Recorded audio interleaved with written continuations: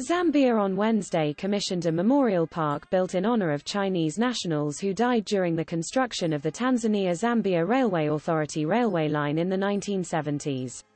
Constructed by China Civil Engineering Construction Corporation, the memorial park has a museum of photographs as well as graves of 36 Chinese engineers and workers who died during the construction of the 1,860 km railway line which links Zambia and Tanzania. We remember our fallen heroes lying here, lying elsewhere in Tanzania, Chinese.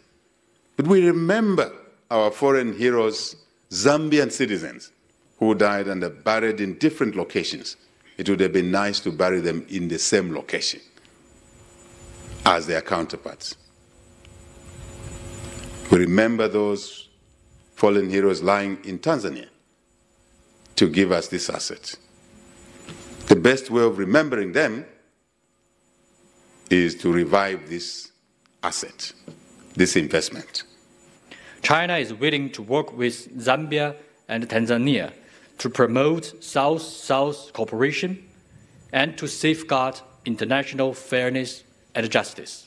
TAZARA is an economical, convenient, safe, and environment-friendly mode of transportation.